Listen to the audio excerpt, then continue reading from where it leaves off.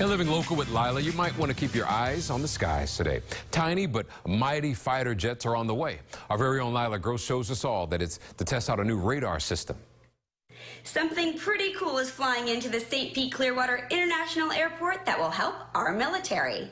Fighter jets will soar through the sky in Pinellas County to test a radar being built in Largo. We have to do precise maneuvers. We're turning, we're weaving,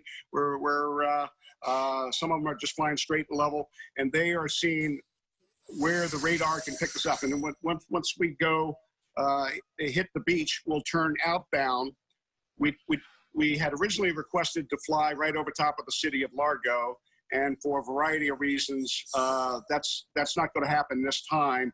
And frankly, that would have probably caused a couple people to panic. If they look up and see a little dot streaking across the sky, that might not be good. But the retired Marine officer turned airshow entrepreneur says there's no need to fear. The airplane is it's only 12 feet long, 17 feet wide.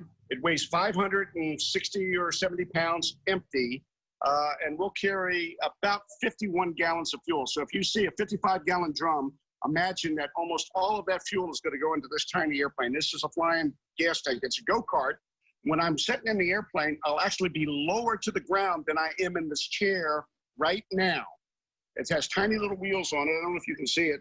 They're about the size of a small dinner plate.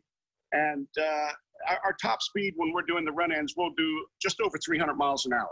If you're in Pinellas County, you may be able to get a glimpse for yourself just by looking up. I'm Lila Gross, 8 on your side.